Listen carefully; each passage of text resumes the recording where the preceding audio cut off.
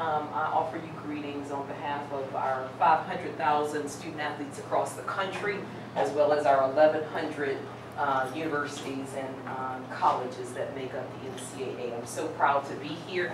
When my Lyft driver was driving, I was on 2 phones at the same time, and then when we drove into Clayton, I'm like, oh my God, this is beautiful. So thank you so much for having me. I want to just spend a little time talking about the efforts that we're making at the national office and in the association around inclusive excellence since I've taken the role about 18 months ago, and then open it up for like a dialogue and a conversation about what we might be able to do from the association standpoint to be able to be supportive of you, the work that you're doing, and how we can best impact our student athletes for a transformational experience. So I took the role about 18 months ago, and as Merlene told you, I was at the University of Minnesota system 5 years prior to that, and then LSU 15 years. So SEC and Big Ten experience sort of set me up for being able to take this role at the national office. And so President Emmerich had the infinite wisdom to merge these 2 roles together after 2 people retired. So the person doing inclusion and community outreach retired, and at the same time, the HR person retired. And so it's much like our Fortune 500 colleagues, right, to have inclusive excellence be at the apex of talent management. But it's hard in higher ed to merge these 2 roles together because it's like really competing interests.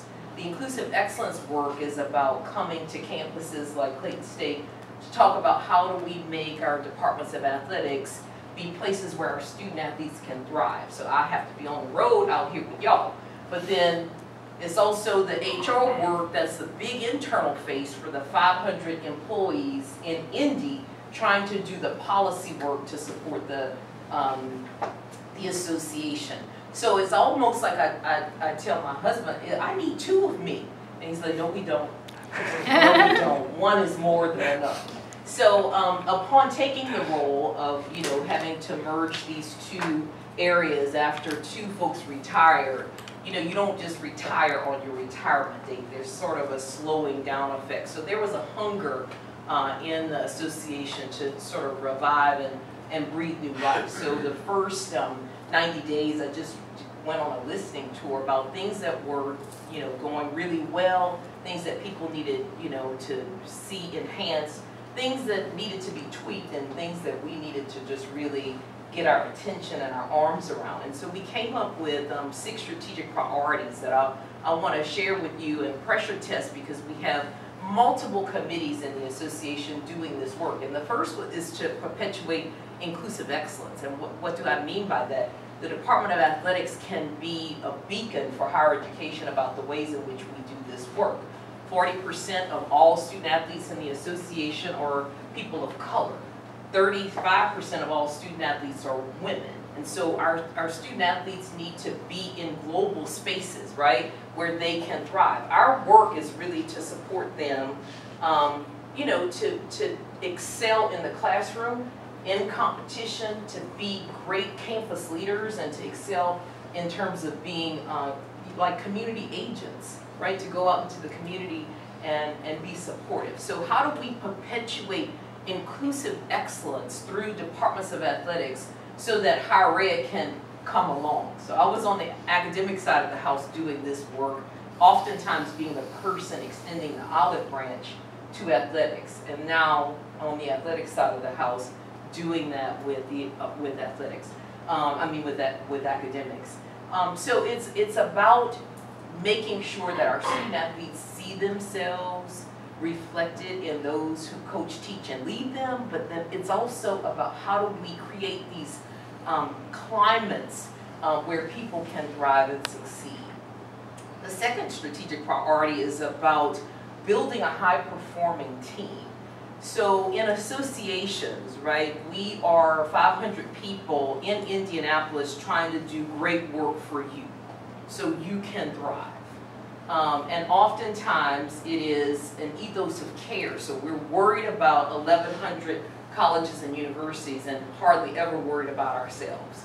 Related to, you know, performance management, related to professional development. How are we doing the complete talent cycle so people can see themselves growing in their roles so that they can be succession planned in the national office or come out to the membership like coming to Clayton State.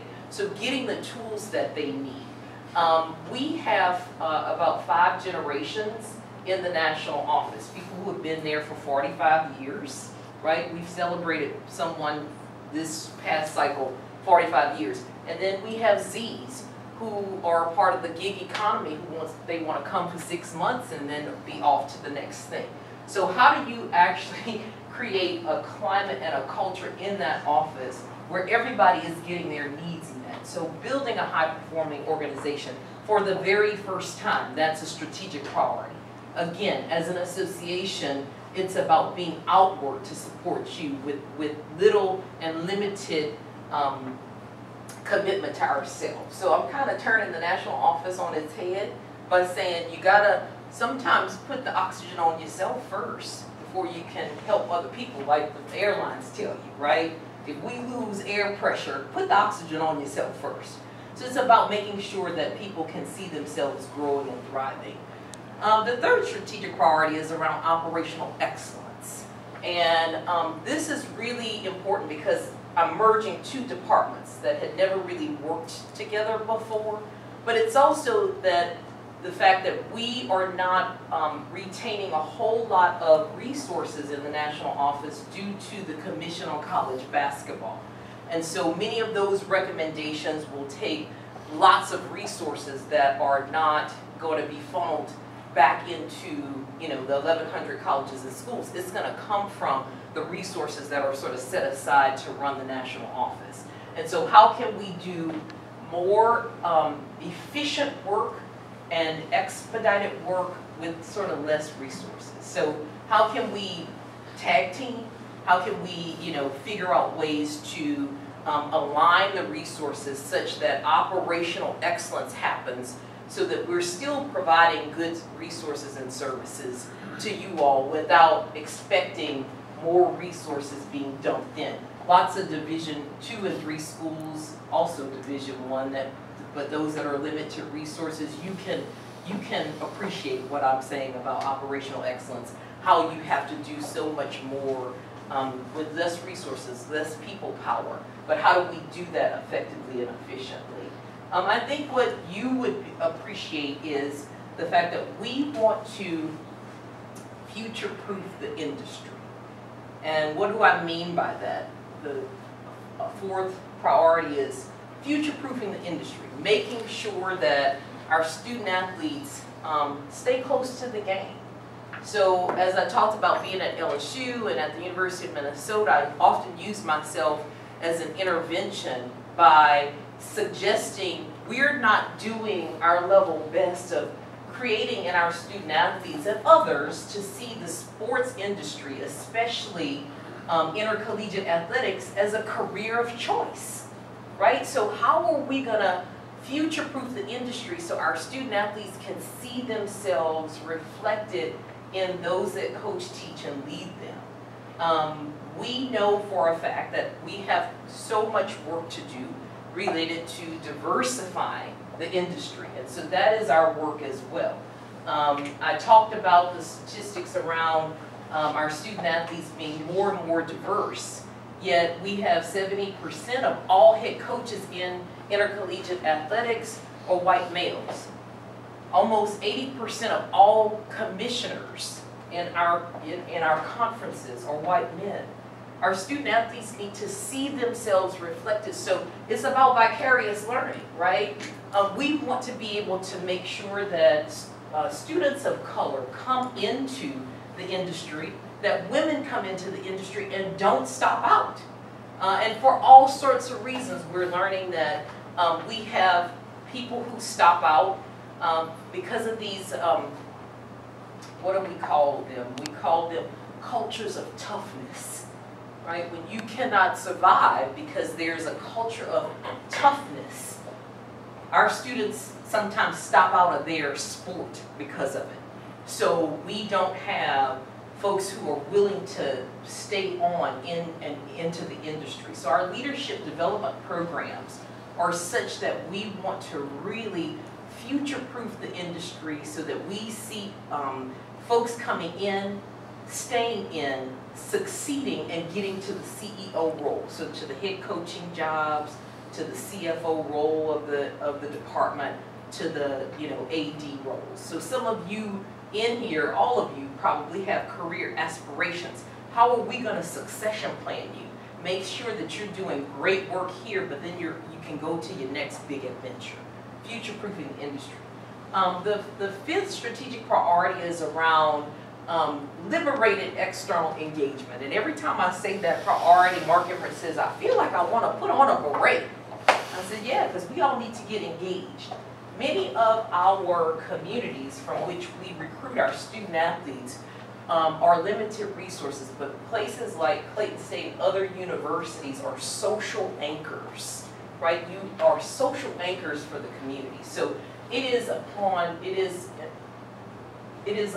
us to be thoughtful that we can't just go into these communities, host our championships over 72 hours, and get on out.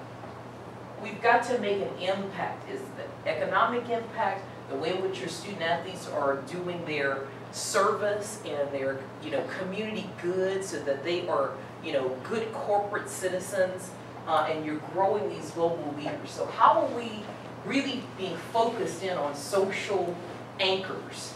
Our main program is through the Accelerating Academic Success Program, AASP, and it is mainly for Division I. So Division II and III, we're trying to figure out a way to really anchor you into AASP monies, but it is to amplify our student athletes being able to have the resources that they need on the academic side of the house. So liberated external engagement. And then finally, we want to be a national voice in work. So the good work that you're doing here in your department, we want to be able to tell that story and to suggest that when you see the NCAA, it's not just about the problems, right? It's not just about the infractions. It's just not about all of this sort of negative media attention that is always associated with the blue disc. But having a national voice in the work saying all of the wonderful things that athletics brings to a university, and then all of the wonderful things that student athletes do once they leave campus. So when we survey all of our employers, they talk about wanting former student athletes because of all of the competencies that they get from being on teams or playing sports, the grit, the persistence, the ability to have sort of a growth mindset, that they don't hurdle stumbling blocks and then just sort of stop out. They just persist to, we've got to be able to figure out how to do this, for the next time. They can work in teams, they can work alone, but it's always about how do we get sort of a winning growth mindset. So those are really our 6 strategic priorities that we're, sort of focused on to be able to say we have a vision for the future. And part of the work is coming to campuses like Clayton State to say, what is it that we could be doing to support you, as leaders, but then also to have, a trickle-down effect that actually supports our student athletes in that way. I'll say this, I'm here in Georgia because I try to do campus visits when we associate with other things. So our 8th annual inclusion forum is happening over at the CNN Center this weekend. And it really is the premier conference on intercollegiate athletics and how being committed to cultural enhancement and diversity is like a really real thing. So I'm happy to be here in Georgia, to be here on campus with you, but then also we'll be interacting with 600 of your colleagues this weekend over this 2-day period, student athletes, coaches, athletics administrators, and it's the largest inclusion forum that we've had since we started it. So my hope is that if you're not registered, that next year that you are with us, because by the 10th anniversary, I'd like to have at least 1,000 people there, so that we grow in terms of having this distinctive conversation that is necessary and vital. Then students who do not compete in competition or who are not leaders on their campus or in their communities while they are in college. Why? Because you have exceptional time management. At least you try, right? You try to have exceptional time management. You work through challenges and you're able to problem solve as a team much quicker than those that don't. You have grit and resilience, right? And so that's what competition brings. And so companies that, and graduate institutions want to have you in their programs and as their employees, because you soar so much quicker and you ascend so much faster in the career. But while you're on campus, it is our responsibility to do the right things by you, right? So when I talked about supporting folks in the classroom while you're in competition, on campus as student leaders, and in your communities, it's also about hearing back, and so talking back to say, what are things that we might be able to improve? So Jasmine is a SAC leader, right? Yes. SAC representative, and SAC often comes into the national office when we convene with our board meetings 4 times in the year, to be able to talk about things that are concerning to student athletes and to leaders on their campus, and things that are going really well that we should put more emphasis and more resources. So I want to hear a little bit of both. What's going exceptionally well at Clayton State in your studies, in your leadership opportunities, in your competition? What are the things that we should be paying more attention to as an association so that you can thrive better? And then what are some like red hot topics that you all are talking about that sometimes don't always have a way of trickling up to us, so that we know that we're in the mix with you? So it's not just about the NCAA as a blue disc coming into campuses when things are going wrong. It's also to learn what's going right. It's also to learn what can we do better, what resources do you need. Some of the SAC representatives have talked to us about issues related to mental health. We have a lot of conversations, and we have a subcommittee on the ways in which we might be able to do better, such that emotional wellness and mental wellness is a part of the holistic way in which we are caring for each of you. I talked earlier with your leadership, and I talked about where we are struggling around these cultures of toughness, where student athletes and other leaders won't talk to advisors and coaches and academic administrators to say when you're struggling, because you're worried about retaliation. You're worried about playing time. You're worried that you might have to stop out. So you don't want to say what the resources that you need. So we want to hear more about how can we do a better job around mental health. There are also other topics that I'm sure you might talk about related to resource allocation. And how are we managing the resources from the national office and from the association, such that you get the kinds of amenities and resources that you need. You know, so many of our campuses are going to fueling stations, and Marlene, I don't know if you all are there yet, where there's been NCAA rule changes around, you know, to be able to have more to eat. I mean, I've been on some campuses where the students just talk about being hungry. And I'm from South Louisiana. We eat. That's a real thing. So, you know, it just like, it broke my heart to hear our students are often hungry. And I know that you all have to consume so many more calories, especially those that are in competition, you know, than your colleagues who are not. So, I mean, that's just two, you know, topics that some of your colleagues across the country have talked about. So I don't want to spend the time suggesting what's going well, what could we improve, but I want to hear from you. What's going well? What can we do better? You know, and if you don't mind, I'll take notes so that I might be able to bring that back. Okay? All right, and listen, I'm not good with names, so I want to be able to remember your names because names are very important. So you got to say, every time you talk to me, you got to say your name again, okay? All right. Christoph there. Christoph. Yes. Okay.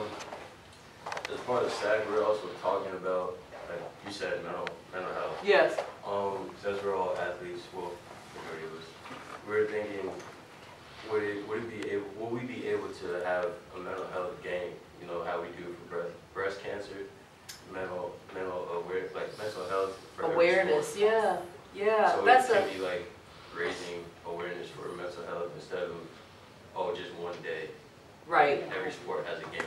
Right. So how we do across the country, where we have teamed up with the Susan B. Cohen national outfit, and we have the game where people are adorned in pink to have this level of awareness, because as you can only imagine, intercollegiate athletics, powerful in terms of media, Joshua will tell you, powerful in media. And so a recommendation around a game to support the awareness, raising awareness of mental health. I really like that idea. Is that a SAC recommendation that you're giving to Jasmine for the conference? Because the way in which we do this in this association is we often pilot things at the conference level. And if it goes well with the 12 or 13 schools in one conference, you will see a trickle effect where other conferences are mimicking it. So is that a recommendation for Jasmine to bring, or is that something that's already in the works? Talk to me a little bit about where you are in the process. Well, I just came from a conference in Orlando. Uh-huh. And I heard that another school was doing it. Yes. I think North Georgia. Yeah. And so we also were like, we could all collaborate as a conference in raising awareness. And so I think we're getting to that level in the conference, but it's in talking right now, in the talking stage. Yeah. So. And so has your coach been approached? Have you approached your coach? Thank you so much, because you saw I was struggling looking for it. Have you approached your coach about having a game or doing it as a institution? Because see, that's leadership development. To be able to have this idea, and you don't always have to come up with the idea. Part of that growth mindset is seeing something else good happening somewhere else and saying, we should do that here. So no, not yet. All right. So Christoph, you have a goal. I do. You do. All right. I'm gonna circle back and I'm gonna ask about it. Okay. That's a great idea, though. You want to talk about where you came up with the idea? How did that all come about? You want to do that? No, he already did. North Okay. Georgia. Yeah. Well, you will get the pay. He's on it. No, but that's what I'm saying. We don't always have to reinvent the wheel, right? So you heard it at a conference that some other institution was doing it. This will be a good way, especially if, see, taking ownership of something, not just putting the ownership in somebody else's hands. So as an association, we're hearing from the National SAC around higher levels of awareness and commitment to student athletes' holistic health, including mental health. But to be able to take ownership and say, yes, and we're going to do a game where we are focused in on making sure that our community understands that it's just as important. It's really good. Thank you. I am Katrice, but I go by Carly. Carly. Yes, ma'am. All right. I don't know where this ties in because I'm a part of Student Government Association. Yeah. So one of the things that we talked about was the support side, because I'm not on the team. Yes. But I'm aware like of our basketball team, but I want to spread awareness towards other sports like soccer and stuff like that. But I know that we don't really have a lot of home things because we don't have a field and all that stuff. So like transportation for college students to get to the games to be able to support every sport, because I don't want to put the focus only on one sport. And I be wanting to go to other stuff, but I don't really be knowing much about it. So I don't know if play the part of that.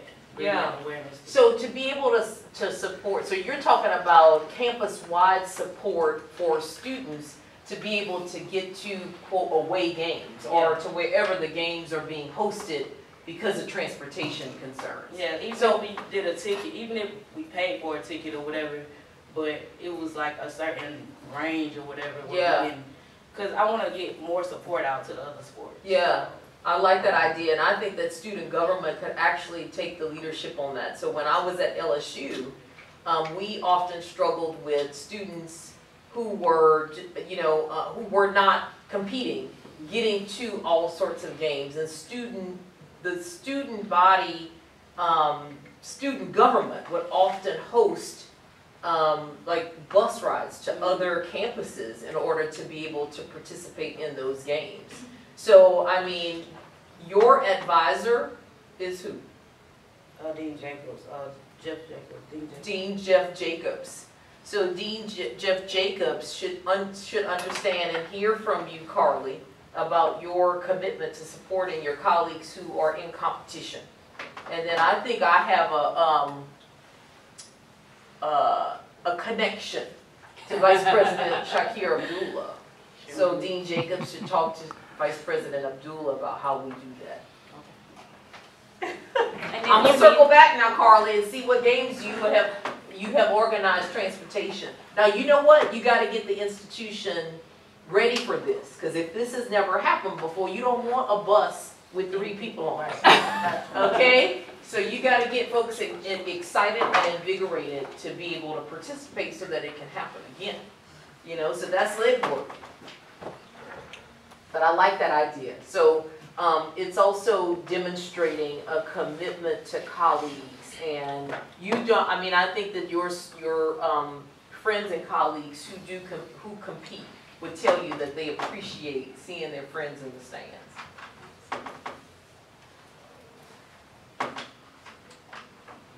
What other things? You got a captive audience here. I have a concern related to our careers. You talked about that student athletes are a big asset for the future, like business and stuff. Yes. For international students, the trend I've seen the past 3 years I've been here is that we often get our OPT, and we have that for a year, but then after that, most students are forced to go back to their home country. Yes. Because companies have to pay for our working visa. Yes. So this is more like a concern I don't really know what that should be done. Yes. But yeah, I feel like something should be done for us to stay here, because America put a lot of money into getting us an education, and they're giving us all these assets and stuff, but then we go home and we use that at home. Yes. We're not really giving something back to the country. Yeah. So, okay, so remind me of your name again? Yeah. Yana? Yeah. Okay. So the concern is that companies oftentimes struggle with related to having to pay for the work visas. Right. Because if I'm in competition towards another American student athlete, sure, they will have to pay for me to work for them. That's right. So of course, yes, if I'm not like better skilled, right, then they're going to choose that. Yeah. So here are a couple things, and I do want to talk careers with you, because that's the one thing that I didn't ask, because I was worried you wouldn't be able to remember 5 things, right? Because it was hard to remember 4 things to tell me.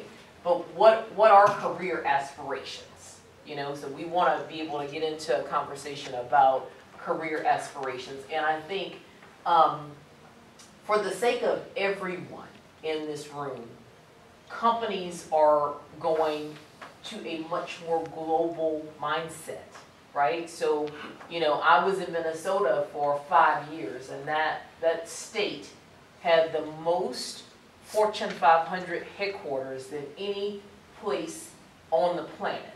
Okay, so Fortune 500 companies, Target, Securian, Medtronic, General Mills. I mean, so our student athletes oftentimes were some of the first to be recruited, but we struggled because not all of our student athletes had a global experience.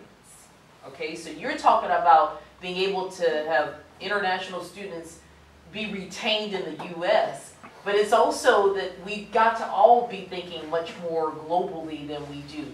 So the recommendation, especially related to business, is that you want to try to find companies that respect having the global experience in their workplace, and where stopping out because they won't pay for a work visa is not anything that you really want to be a part of, because that's a lack of respect for what a global workplace is. So, again, so part of what we have to do is we have to interview these companies as well, and the places where we want to go, because we want to make sure that we're going to places where we can grow and thrive and be respected and appreciated.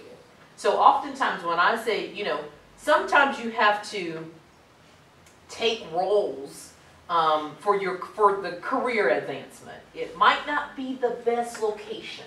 It might not be with the best company, but you don't have to stay long, right? It's about career progression. But for the long haul, and for the most part, you want to be doing the interviewing of wherever you're going to go, because you got to go there and be there more time in the week than you're actually at home with your family. So I want you to be thoughtful about sort of the trend that you're seeing. That's certain companies, but most companies understand a global mindset. And so you want to be mindful that when you do the career fairs, you ask the recruiters about this. I'm international. I want to stay here. The U.S. has been very good to me and dumped a whole lot of resources into me, and I want to figure out a way to give back. Or working visas, something that your company appreciates. That's the script that I'm on. I mean, come on, people, that's a joke, right? I'm not Dr. Phil, I just gave you the script, you know? That's what you say. So that you are able to interview these companies while you are being recruited at the same time. But it's also a good point to be able to say, those of you that have not done a global experience need to do a global experience, and the start of that is to get a passport if you don't have one. Carly, that can be on your list, sister. The student government might want to host and figure out a way to have a passport day. So to bring folks here so that we get that everybody who doesn't have a passport can get a passport. And I think I know somebody by the name of Dr. Abdullah that might be able to help with that.